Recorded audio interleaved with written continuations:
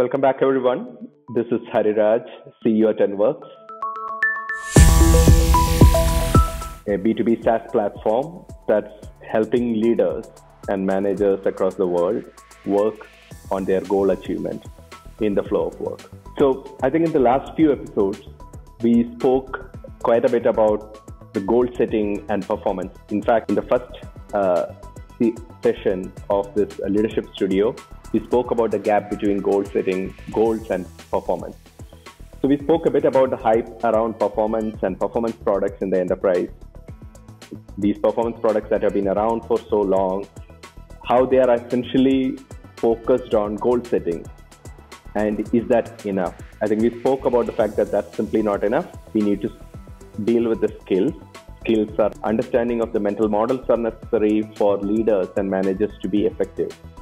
So therefore, we concluded that what CEOs and CHROs are looking for is a solution that not just enables individuals through tools, but also really builds their ability. So that was really what we spoke about in the first conversation. In a subsequent conversation, we spoke about the bridge to goal achievement. What is the single most important element to bridge the gap in leadership goal achievement? We spoke about how leaders and managers, and specifically any individual, needs to really build a habit of preparation towards critical activities. And easier said than done, but figuring out how to actually build that habit is a very, very critical element. And that kind of pulls multiple things together in terms of goal achievement. After that, we spoke about how do we build that bridge towards goal achievement. And there we spoke about thinking, leading, and doing as a basic unit of goal achievement. At a very macro level, leadership and really improvement in leadership effectiveness is all about thinking about the expansion in thinking, leading, and doing. At a micro level, it's all about how one prepares for critical activities, performs them, and then really reflect on it to figure how to actually improve upon it the next time it occurs. Through this, in a way, tiny habits around prepare, perform, and reflect is at the heart of what we think of as a network way of leadership called networkship. That's what we spoke about so far. And today, really, I want to start to think a bit about how does NWORX as a platform for goal achievement, as a leadership toolkit, how does it bring all these things together? So interestingly enough, market has many solutions when it comes to improving business performance, when it comes to improving employee performance, when it comes to thinking about performance of the team. And so far, based on what I have seen, broadly, all of these solutions take one of the two approaches. The more conventional approach is through the lens of programs. Now, these could be programs that are run heavily based on content. So we have seen significant number of university programs, leadership programs that have brilliant content, brilliant exposition of frameworks, mental models. And these things have been around for so long, and we have taken multiple approaches to it when we think about this programmatic approach to solving this problem. However, one characteristic that at least I have seen through my years, both in corporate experience as well as in the open market, when it came to dealing with leadership development and performance improvement, has been that with most of these programs, effectiveness and scalability always been an issue. And when I say that, some of these programs are very scalable, but effectiveness of them are highly questionable, especially when it comes to content-based approaches. So I think many of you probably have heard about the fact that we are moving into a post-content era, not just when we are talking about employee performance and workforce performance, even in the space of education. So there is this big moment about us being in the post-content era, and for a absolutely right set of reasons, because for a longest period of time, content-heavy solutions have dominated these domains. And the biggest reason for it is the fact that content-based approaches are inherently scalable, especially when you apply digitization of content. You have an ability to slice and dice things. You have an ability to deliver that content through different media. All of this helps for us to actually make solutions scalable. But what has been always suspect is their effectiveness.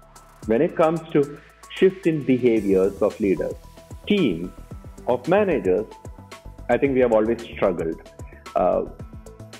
which is probably one of the biggest reasons this hot trend about coaching-based solutions have been taking off. Typically, the coaching-based solutions have not been very effective, very scalable, but at the same time, they have always been effective. They have been very good in those one-on-one transactions to really help leaders figure out how to plan for changes, how to plan for improvement in their leadership effectiveness, how to manage their stress, how to manage their time. All of these are things that coaching transactions, coaches are able to address. But scalability of such solutions have always been suspect. Now, there is obviously a lot more things happening in the very recent past, wherein we are starting to see emergence of solutions that actually solve the scalability problem. So that's looking at everything through the lens of programs. Now, almost orthogonal to this is the alternate perspective, which is looking at everything through the lens of tools. So you see a series of tools, whether that's tools in the form of employee surveys, whether that's tools in the form of just pure play assessments, whether it's tools in the form of manager check-ins, tools that enable managers to send out messages prompting for feedback. All of these are really built from a lens of figuring out how can I give managers and leaders and perhaps teams tools that they can work with on a daily basis. Now, when it comes to the tools, the biggest challenge is figuring out two things, right? One, I think the element that I spoke about in one of the earlier sessions, tools absolutely enable individuals, but it does not always help individuals build ability to do certain actions. And that's really where most of these tools, or probably all of these tools, fall short. Second element of it is a bit more very human, right? The human psychology that resists change really also resists the adoption of tools in the right way. Those are the two approaches. The programmatic approach and the tools approach are the ones that are being today the performance market, solutions in the leadership development market. And as I said, these are kind of the inherent limitations to these approach. Last 7 years or so, we are working on a set of design. Started to look at these two orthogonal approaches and ask this fundamental question: what if we could have a converged approach that can actually produce outcomes? An approach between this programmatic approach and the tools approach. We have been actually coming out with various designs that essentially almost merges the two approaches together. And we said, look, enabling the managers is absolutely the key to business performance improvement. And to enable the manager, you cannot just use a tool. Manager, she is enabled by a combination of tool and ability. So you've got to take an approach that helps to enable the manager through a tool-based approach and quote-unquote able the manager through a programmatic approach. And that's really what we have been working on. I don't think it's rocket science, but what has been very interesting is technology really just makes it happen, makes it possible. I don't think the idea itself is something which is very new, but what is really helping us kind of break it open and make it happen is really the fact that tech allows a lot more things, a lot more interactions. It kind of breaks open the certain closed rooms, if you will, in terms of possibilities. So it breaks open a lot of closed doors and it opens up a new set of possibilities. And that's really how we have been able to bring these two approaches together. We have been working with program-based designs or programmatic designs that are very effective for adults to learn, adults to develop. So one of the key things that we really believe in is ensuring that we are working with development journeys and we are never working with development events in isolation. The second thing is we essentially want to ensure that we are crafting these journeys in a way that's very outcome oriented. And so now you've got two major elements. One, you've got to think about a development journey that's almost an experience that's getting orchestrated for leaders, managers, teams out there, which could span several weeks or several months.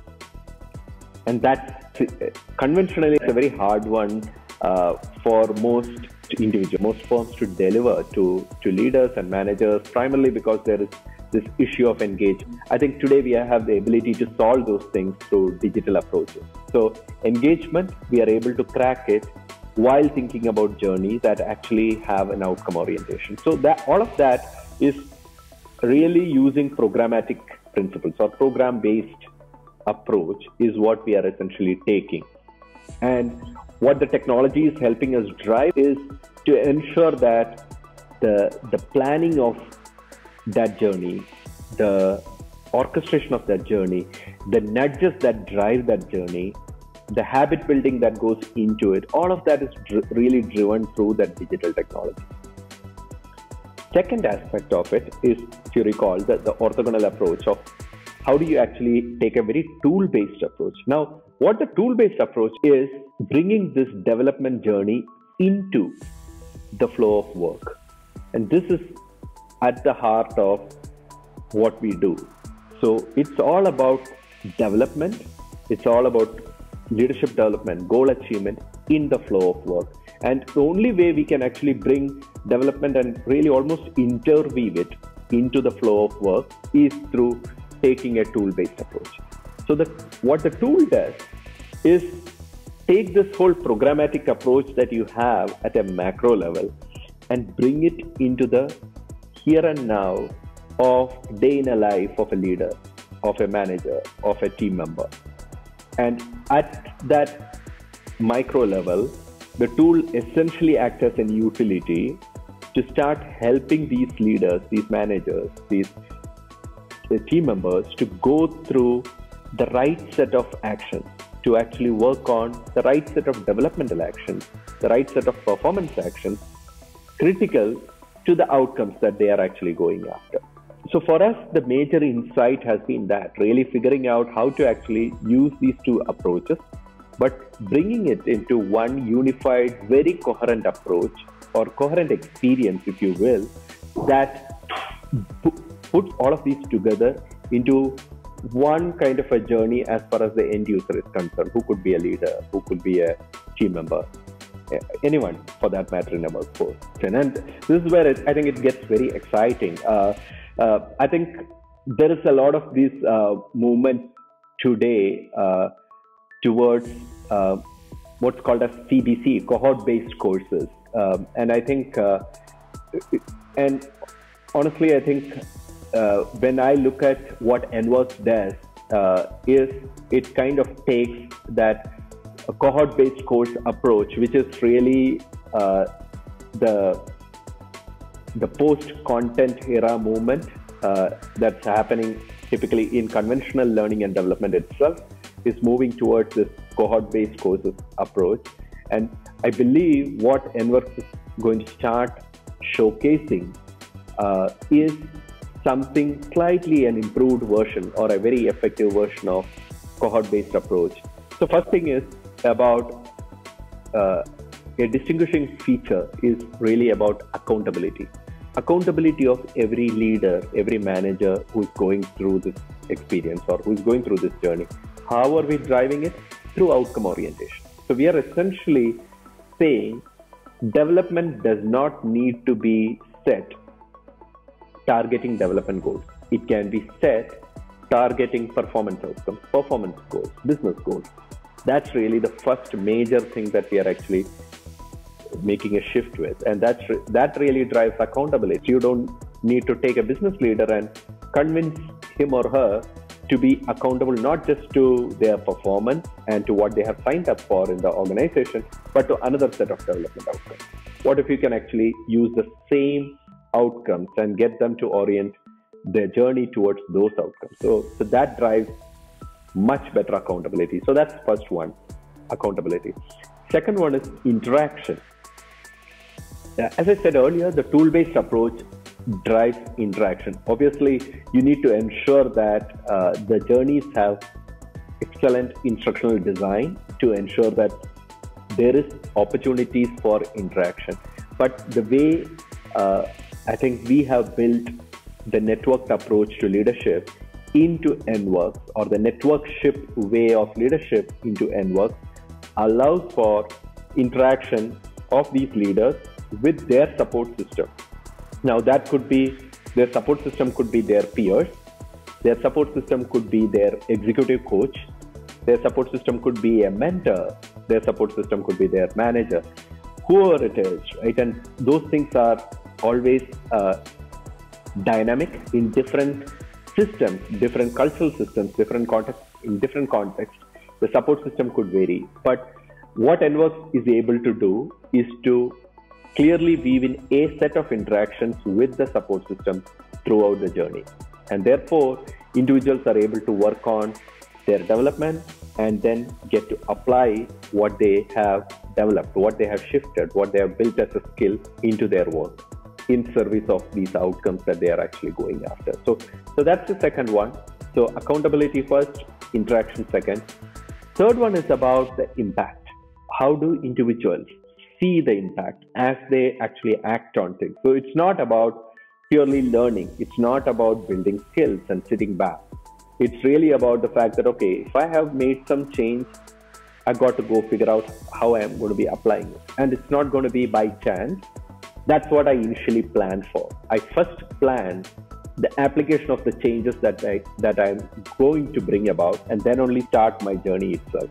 So we kind of have flipped it, and we have made sure that individuals are first thinking about where I'm going to be applying certain things, and then committing themselves to a certain set of changes. So that impact through significant shift in behaviors, through shift in skills, through shift in the way they think, all of that becomes a virtuous cycle and allows them to really inject more and more energy as they go through the journey. And the final point is about sustainability. How do leaders go through this journey and at the same time build a bit of a mental muscle, if you will, in terms of doing this stuff almost by themselves? And this is where I think a lot of the more recent developments around habit building, habit stacking, those things really come into play. And I think what NWORX has been able to do is really build features into its design that the individuals actually into, the interact tap into, in addition to the progress that they get to make towards their outcome. It also slowly starts to build out certain tiny habits. And these habits essentially helps them to really build a certain mental muscle around how they can actually expand on their thinking, how they can expand on their decision making, how they can expand on pricing the choices, and how they can expand on their actual execution as well. So accountability, interaction, impact, sustainability. These are really the distinguishing features that I see NWORX as a platform brings to the table. So folks, in the session today, we really took a look at two very orthogonal approaches, the program-based approach and the tool-based approach. And we spoke about how a converged approach has significant potential in solving the effectiveness issue, the scalability issue, and really making it very sustainable. So a converged approach with clear design elements of accountability, interaction, impact, and sustainability can be a powerful platform, can be a powerful experience for leaders and managers to really improve to achieve their goals at a much more elevated level. And that's really what our mission at NWORX is all about.